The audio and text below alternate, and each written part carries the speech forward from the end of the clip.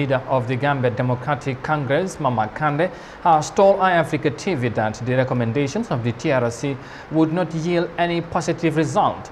In an exclusive interview with iAfrica TV, Kande further described the work of the commission as one-sided, saying DRAMMEH wasn't accorded the opportunity to tell his side of the story.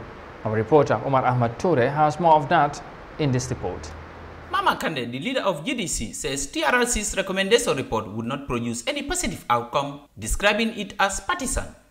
I don't think if nothing is going to come out of this, because they have failed in the first complete part of it, that is the DRAMMEH Commission, and then I don't know what they're going to do with the recommendations of the TRC. And as I said, for me, it is still not completed because you have heard only one side of the story. Yeah. You really didn't hear about DRAMMEH's story. Kande accuses lead counsel Esafal of being disrespectful to witnesses, especially the elderly based on their academic status, and ridicules them during interrogation. Handle some of our elders, kind of looking very low at them because of their level of education. Because you have degrees or whatever degree that you have doesn't mean that somebody is not important or somebody cannot handle a position. Or respect him with the little that he knows.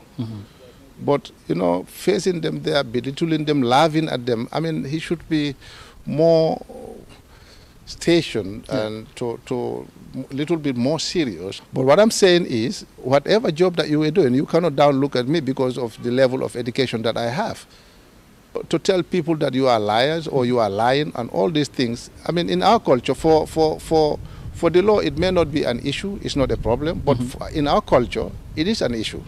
On the Truth Commission's visit to Kanilai and the surrounding forest, allegedly having mass graves, the GDC leader says the TRC team should not have gone to such places as they were not sure of what they were looking for.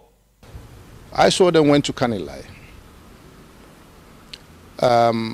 Went around the whole bush saying that the graveyards are here, but we cannot find them anymore. Why didn't they go in there then, if they cannot prove anything at the first place? Why did they went there if they cannot prove anything? Just to sell us an empty bush or empty land, telling us that the graveyards were here, but we cannot find them. Or the land is just big, we cannot look for it. So they should have done their research before going there. And that people were thrown in the pool for crocodiles to eat, they cannot draw that water away. Just 1 or 2 water tanks.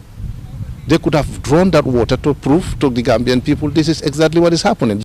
He says TRC could have done better by drawing water from the pool so as to discover human skeletons to prove that people were thrown in the pool for crocodiles to eat. Mama Kande was born in 1965 in the Jimara constituency, Central River region. He is the founding leader of the Gambia Democratic Congress GDC, which was formed in 2016. He ran as a candidate in 2016 presidential election and received over 17% of the votes. He was formerly a member of the Alliance for Patriotic Reorientation and Construction, APRC, but was expelled, and that led him to form the Gambia Democratic Congress. Reporting for iAfrica TV, this is Omar Ahmad Toure.